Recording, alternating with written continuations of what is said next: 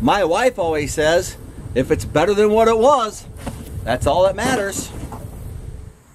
Continuing on with this project, keep in mind we're not professionals. I wouldn't even say we're amateurs. We're just making the car make us happy.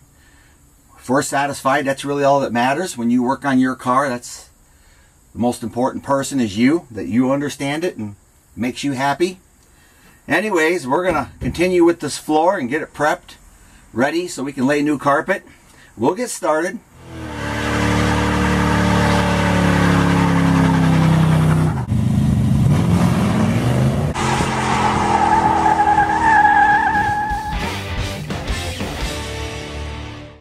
First thing we're going to do is just take this rag and wipe the floor down with acetone. It removes grease and wax. Think anybody ever waxed this floor before they put the carpet in from the factory? This is really simple. I'm just going to go like this, get this wet. There's really not a whole lot of science to this part of it. I mean, it's pretty hard to mess this up, actually.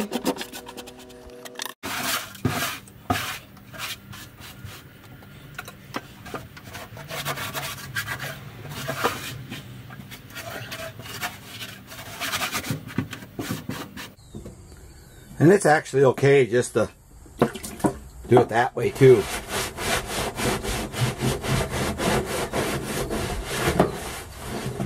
Now, if you're wondering what I'm going to do about these pinholes on this side and that one hole over there, we're gonna cover them now.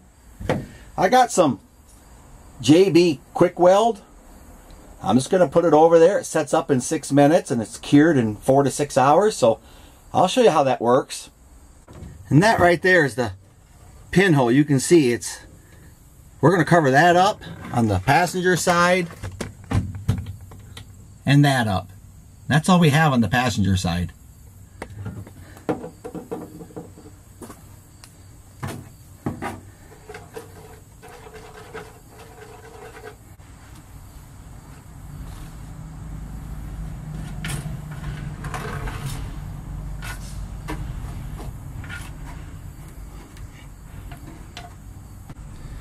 And we just go like this, put in some in there. Take our little stirring stick, mix the hardener in with the steel. Could mix it up on a cardboard and put it in, but I'm fine with this.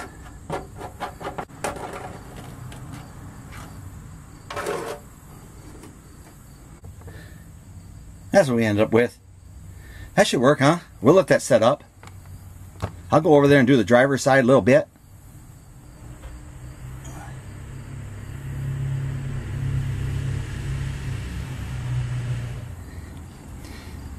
And we got here one hole about the size of a ovaled out quarter, and we had 2 holes here about the size of a pencil. And I just used some gray RTV to fill in them pencil size holes real quick. And I'll show you why I just did that. It's just to keep the moisture and stuff out. And then I went around that hole there. And now I got this little rectangle here piece of sheet metal. And I'm just going to put that on top of there like that. RTV will work like a sealer. And then I'm just going to mix up a nice portion of this.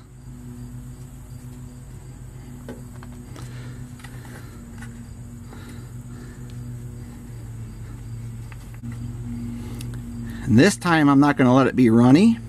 I'm going to let it thicken up just a little bit, and I'll show you why. I'm giving that RTV just a little bit of time there to settle up. Then we'll just take all of this and just scoop it right on inside that tin.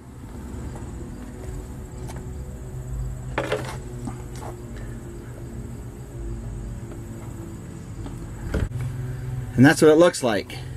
You can see the size of that turn it out to be compared to my hand, but That little hole is covered up, that quarter size hole I'm going to call it, and I made it look a lot worse than it is, but when that all dries, settles up, then we'll put the Pour 15 right on top of it. There, that looks all professional.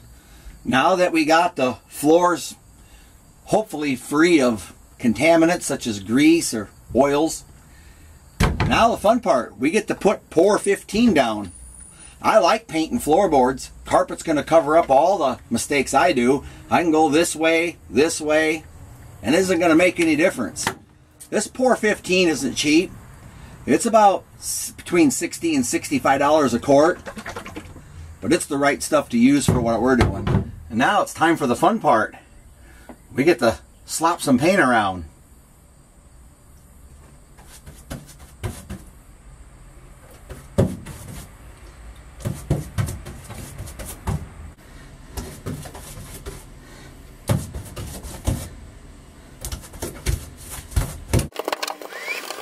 And again, it's not overly scientific on this, just a matter of slopping it around till it's all covered. I try to get it a little extra thick on the floorboards just for extra protection. You know, if a guy doesn't like the job you're doing, just tell him to come back in a couple of days and see what he thinks. All he'll be seeing is the carpet. He won't be seeing what you did, so probably ain't gonna matter anyway.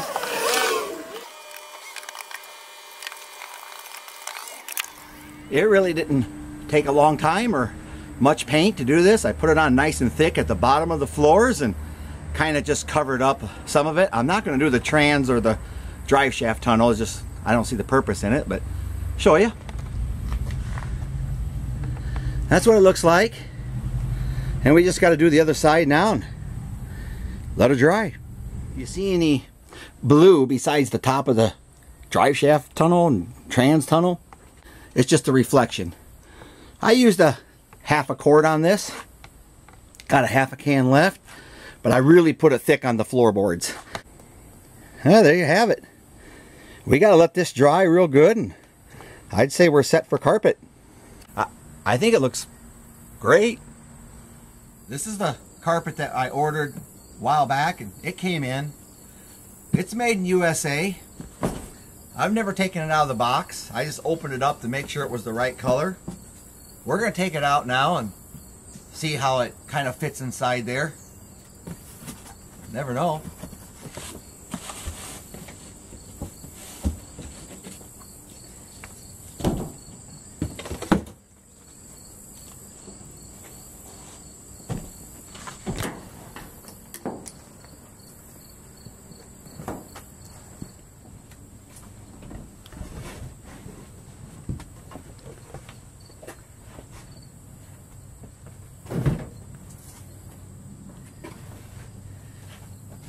I am tempted just to peel this off. This is the stuff that gets wet and causes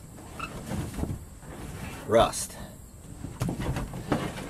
Just be prepared if you order carpet. At least the ones I've dealt with, they come oversized.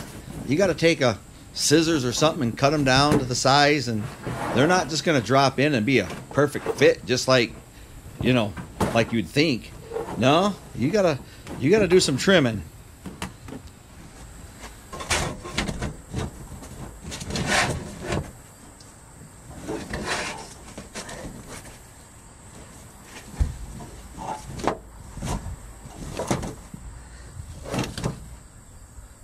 How's that look?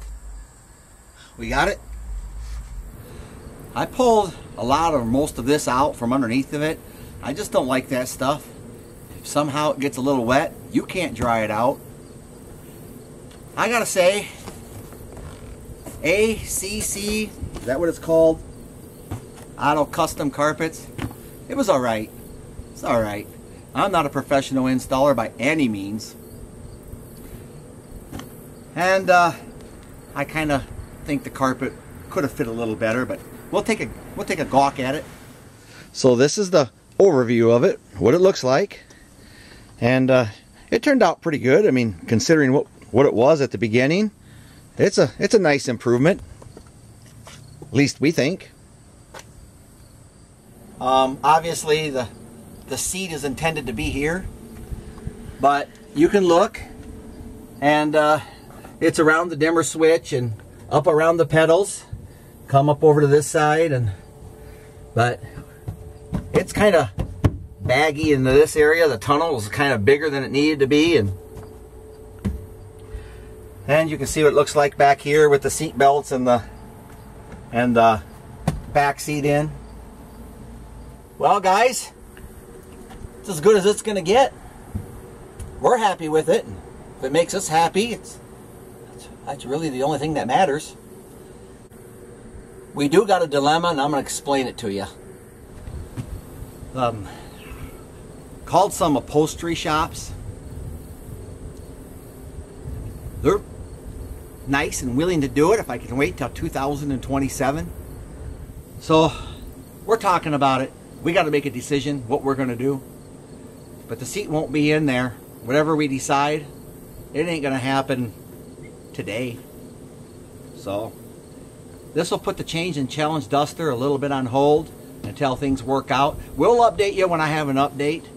Until then, sure appreciate you watching. But you know what? Just had a bug go up my nose. Okay, let's start over. What are you supposed to do? Go up after it?